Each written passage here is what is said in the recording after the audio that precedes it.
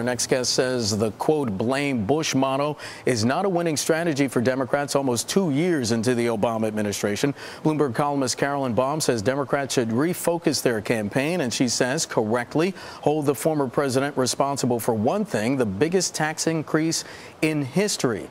Caroline, it's always good to have you on. Thanks so much. Peter Cook was just saying there are polar opposites on this. You have the former Reagan administration official, Art Laffer, saying fully extend these tax cuts. And surprisingly, because you mentioned this in your column, you know where I'm going. You don't agree with Alan Greenspan on much. Nope. But you agree with him on this. I do. Why? Let the tax cuts expire. Well, Mark, with tongue firmly planted in cheek, I wrote this piece yesterday that basically said if you want to blame Bush for something, blame him for this tax increase, which will happen unless Congress acts.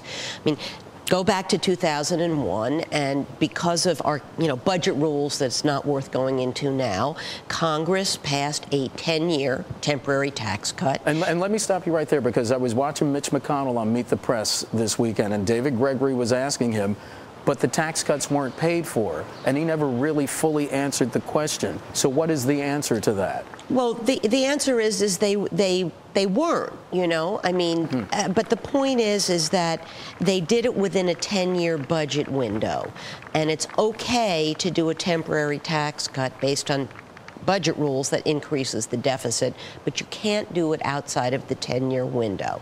So I blame all of them for doing short-term changes that improve their election prospects without really doing something what's good for the long-term health of the country. Is that why you wrote in the column that the surplus was always written in invisible ink? We had this tech stock boom in the late 90s.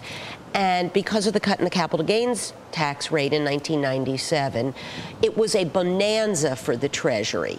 And any serious person that looked at those revenues knew it wasn't a long-term sustainable surplus. It was purely a bubble-related surplus. And of course, our friend Alan Greenspan totally bought into the endless surplus forecast, went before Congress, given his clout, he signed on to the Bush tax. Caroline, could I ask you in our last 20 seconds that blame Bush mantra, is there a danger for the Democrats that could backfire? Because the conventional wisdom is, as soon as you took your hand off the Bible and said, so help me God, you own this now. Absolutely.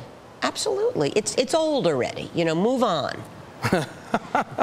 Caroline Baum, her column, Forget Bed Bugs, Tax Increases Are Bush's Fault. And we should mention that Caroline's opinions are her own and not necessarily those of Bloomberg News. And I'm sure you got a lot of emails on this one, too, didn't you? From both sides, yes. There you go. Caroline, thanks so much. Appreciate it.